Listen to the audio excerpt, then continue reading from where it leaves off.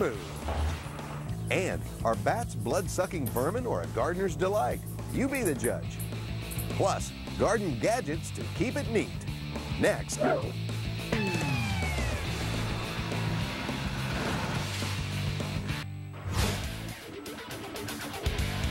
Yesterday, I had the opportunity to witness a tree planting on a grand scale. So grand, in fact, that it quickly became more than a mere tree planting. It became an event. So it's no wonder it attracted the attention of lots of people.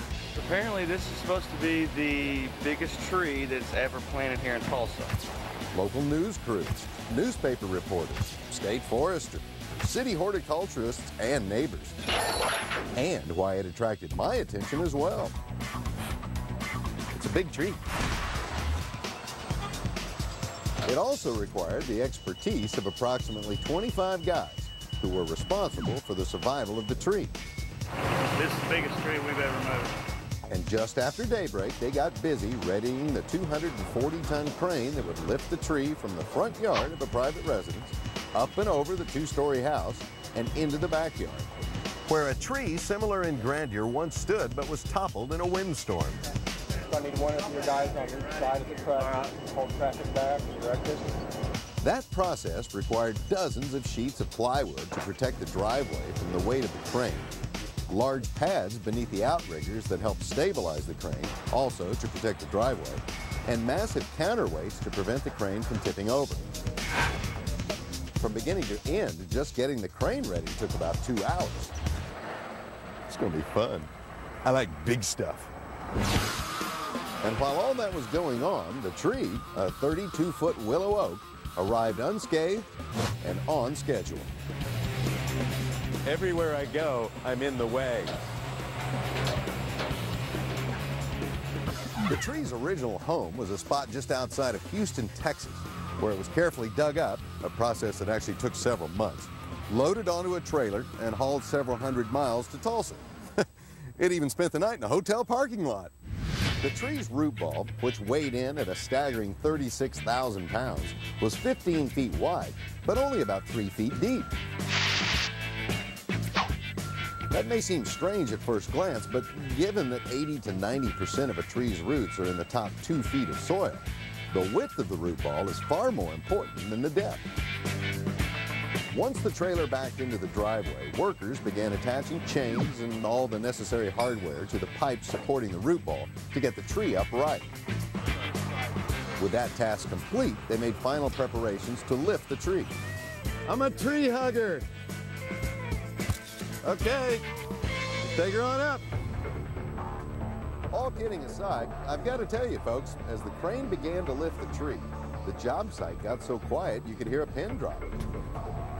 Got to admit, that's far better than the sound made by a 20-ton tree dropping. And now, the moment of truth.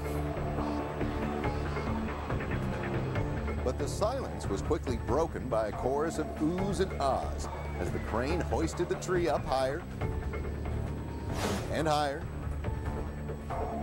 and higher against the backdrop of a clear blue sky. Over the top of the house, and let me tell you, that was yet another tense moment, began its descent into the backyard and was gently dropped into the prepared planting hole. And the contractors couldn't have asked for better weather. You see, just 2 days ago, winds were howling here at around 30 miles an hour, and high winds can wreak havoc on a tree teetering high above a house. But thankfully, yesterday, winds were calm. Anyway, the only glitch in the process up to this point was an unforeseen one. The tree wasn't quite level in the planting hole. They're going to have to excavate it out on that end. Or fill on this end. Easier to fill. It's going to be easier. There's so much roots down there. It's going to be easier to fill. Okay. All right, then we got it. But that situation was quickly and easily resolved by adding a bit of soil beneath the low side of the root ball. Workers then began filling the planting hole with the soil excavated from the planting hole. In other words, they used only the native soil, no soil amendments. And that's definitely the way to go, because the tree's root system needs to adapt to the native soil beyond the planting hole so that in time the roots will firmly anchor the tree in place. It's also worth mentioning that the contractors chose not to stake the tree. because the weight of the root ball was sufficient to stabilize it. And in truth, a tree will develop better wood density if the trunk is allowed to gently sway in the wind, something most staking systems actually prevent. And that a series of drain pipes were installed in the planting hole to divert water from the nearby patio away from the root ball. After all, a certain amount of water is perfectly fine, but too much can threaten the health of the tree. And by the way, in the months to come, the soil will be treated with various biological stimulants, including beneficial fungi known as mycorrhiza, to help ensure the survivability of the tree. With the tree in the ground, it was time to cut loose. The branches, that is. And to everyone's surprise, they relaxed immediately and assumed a near normal shape. Of course, come spring, this tree will look even better. But there is something to be said of a tree's naked beauty, don't you think? I'm sure you're wondering just how much a large-scale tree planting might cost. Well, I promised a homeowner I wouldn't reveal the price tag, so let me put it to you this way. Would you rather have a high-end SUV or a really big tree? From big time to small fry. Next, transplanting trees on a slighter scale. And later, are bats really blind? We'll debunk the myths. This program... Okay, now that you've seen all the steps involved in moving a really big tree, what do you say I shrink the scale a bit? Say on the order of something that you can actually do at home without spending a small fortune. This is a purple-leaved katsura, a cute little tree that I'm ready to move. Katsuras are in the genus Cercidophyllum. They're native to Japan, are hardy to zone 4, and they're among my favorite trees, even though, for some reason, they're not particularly well known. I also have a weeping version, and it's my favorite tree of all. Anyway, the method I'll use to move this little baby applies to any tree you might want to move, regardless of size. First, I'll dig up a root ball, and the rule of thumb as to how big the root ball should be is simple. The bigger, the better. Now I'll lift the tree out of the ground, place it in my new truck so I can carry it to its new home, plop it into the new planting hole, which I dug earlier, pack the soil gently but firmly around the root ball. I guess I could have worn gloves. Water well, and mulch. As you can see, this tree is dormant, which is, after all, the best time to move deciduous plants. That way, they'll have a chance to develop a good, strong root system before they leaf out and begin actively growing. Then they won't be so stressed out by the move. And in just a few weeks, this little guy should leaf out as usual and be just fine. My purpose in showing you how trees are transplanted, both large trees and small trees, is straightforward enough. I want you to develop the confidence it takes to actually move a tree, or have someone do it for you. So if you've got a tree at your place that needs to be moved, move it! Next, the truth about bats. Inviting them into your garden might just be the best thing you can do. And later, it may look like a gadget, but actually, it's a garden tip. The mere mention of the word bats conjures up images of blood-sucking, rabies-infested creatures. But they don't want to suck your blood. The truth is, bats can be very beneficial in the garden. First off, bats are a natural insecticide. Just one bat is capable of devouring more than 500 night-flying insects in a single hour. While mosquitoes are a preferred dish of hungry bats, they also consume leafhoppers, scorpions, mealworms, cucumber beetles, flies, and moths. What's more, bats provide nutrient-rich fertilizer in the form of bat guano, which is high in both phosphorus and nitrogen.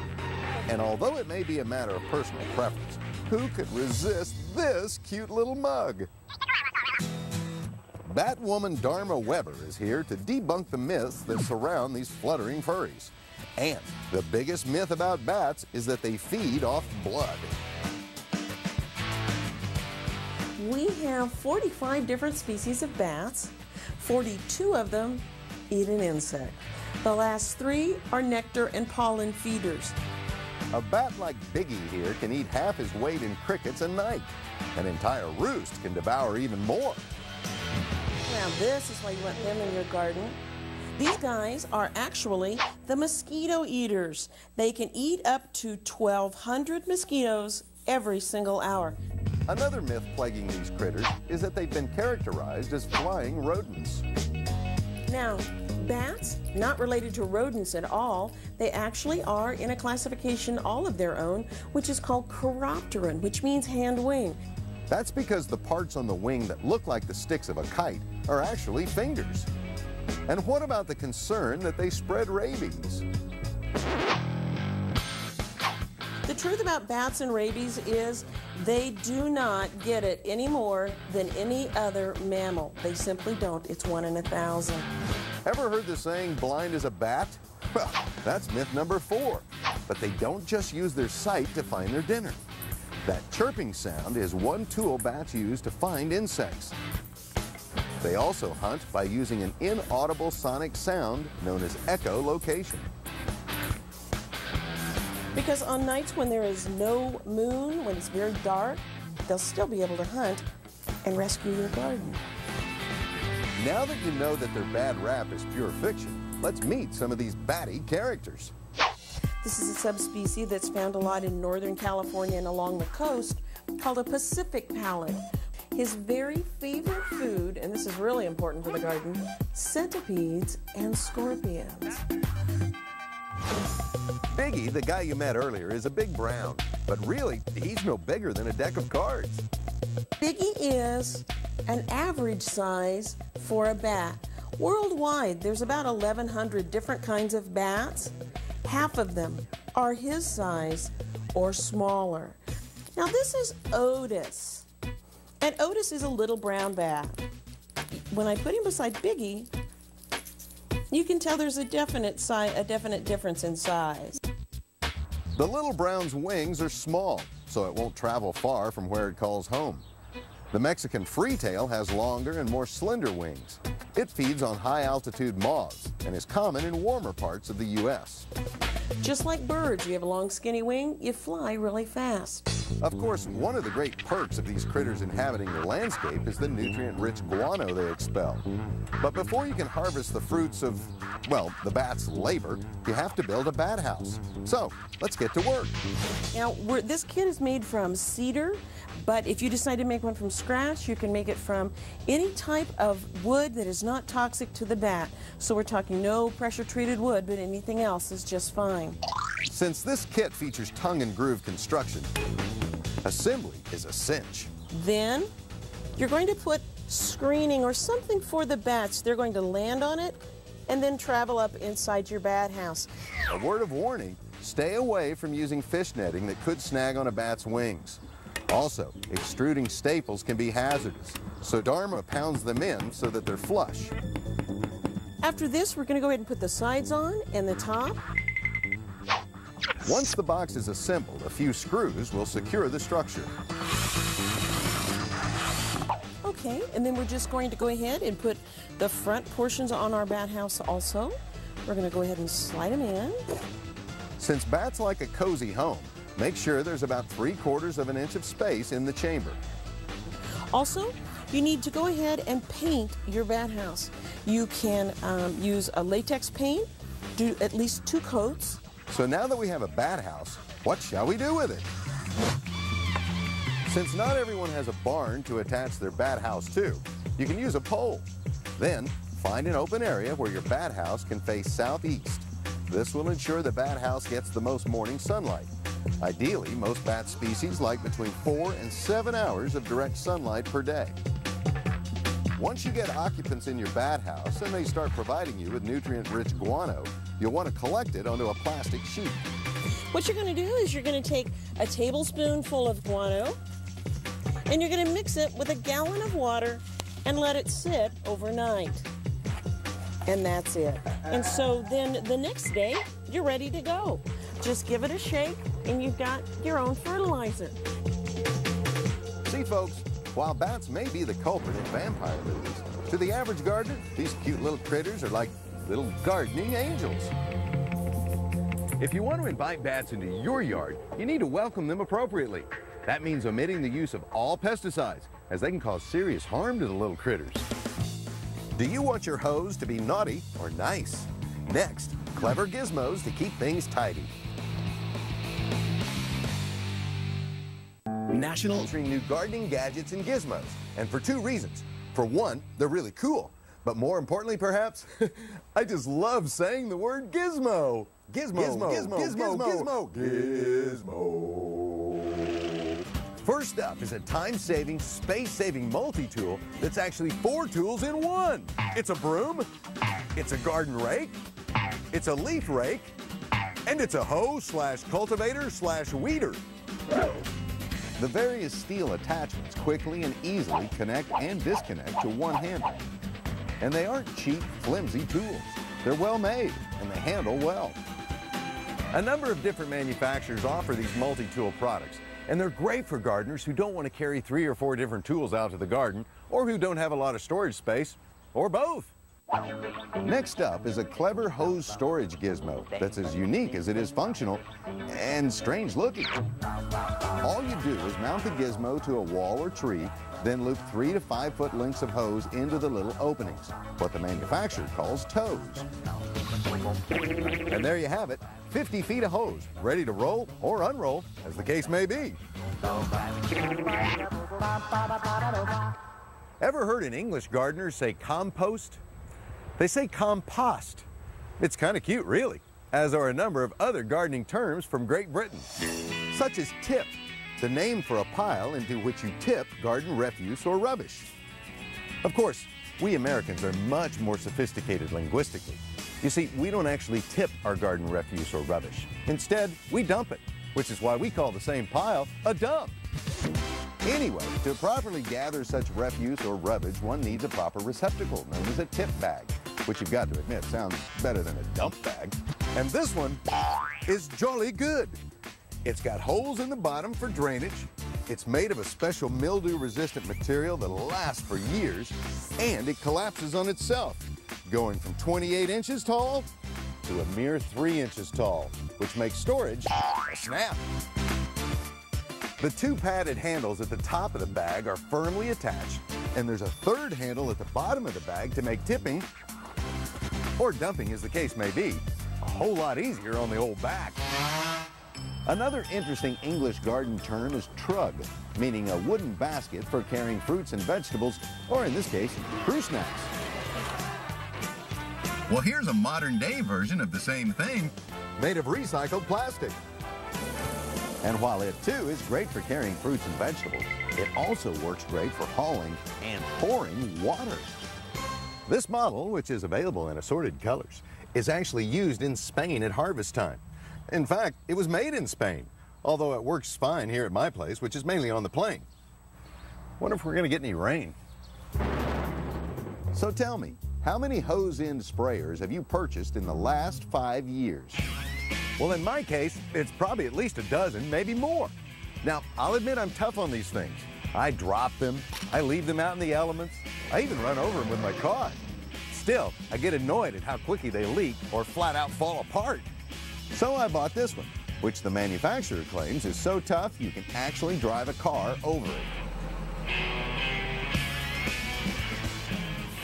What's more, it's simple to adjust the stream from soft to coarse. If you like to be on the leading edge within the world of gardening, then check out this new edging material. It's made of flexible fiberglass, which means unlike metal, plastic, or wooden edging, it won't rust, warp, or rot. And its color is actually embedded into the material, so it won't crack, peel, or fade. Installation is simple and straightforward. First, I use a half-moon shovel to cut through the sod to accommodate the edging. I then install the edging and tap it down gently with a hammer, protecting the edging with a piece of wood. Then, I pound in the provided stakes, and that's it. And look how easy it is to make all kinds of bends and curves. One more nice thing about this edging material, it doesn't have any sharp edges, which means it's great to use in areas where you've got a bunch of kids or dogs or whatever running around. Getting back to tools, I've got 3 more new ones to show you. This is a trenching tool, and it's great for digging trenches to accommodate irrigation lines, drainage lines, even for digging planting holes.